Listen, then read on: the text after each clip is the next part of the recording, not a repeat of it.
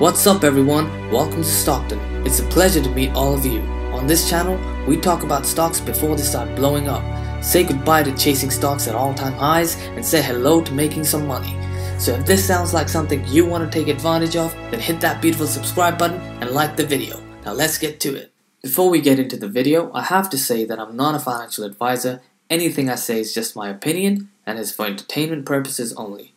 Having said that, if I'm talking about a company, I'll let you know whether I'm personally going to invest in it or not towards the end of the video. But you should always do your own due diligence, so with that out of the way, let's get started. Hi guys, today I want to talk about a stock that I've been interested in for the past few months. Coupang stock, ticker symbol CPNG, is the Amazon of South Korea. It is the largest e-commerce company in the country that went public earlier this year. The stock did take a bit of a dip because some investors expect slower growth in a post-pandemic market.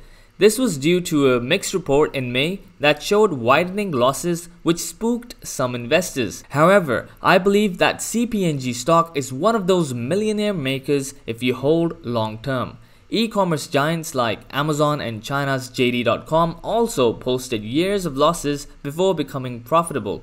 And this is exactly what Coupang stock hopes to achieve through economies of scale. Coupang stock should not be dismissed as a millionaire maker stock because it is growing much faster than Amazon.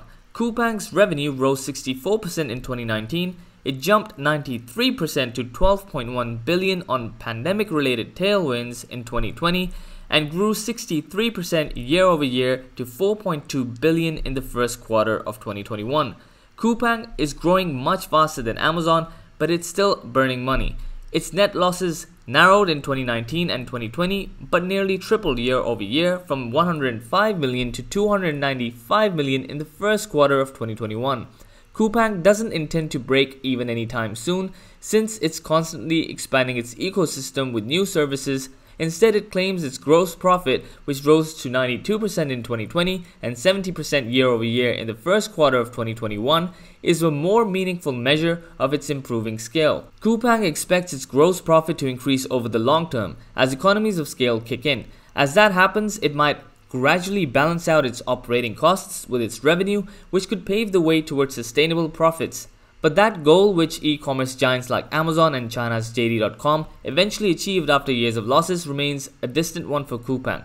On the bright side, Coupang ended last quarter with 4.33 billion in cash and equivalents, so it can stay unprofitable for the foreseeable future without launching secondary offerings or accumulating more debt.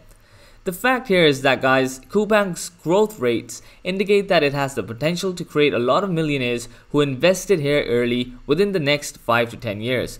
Coupang needs to continue to grow its market share in South Korea. They will at some point need to expand outside.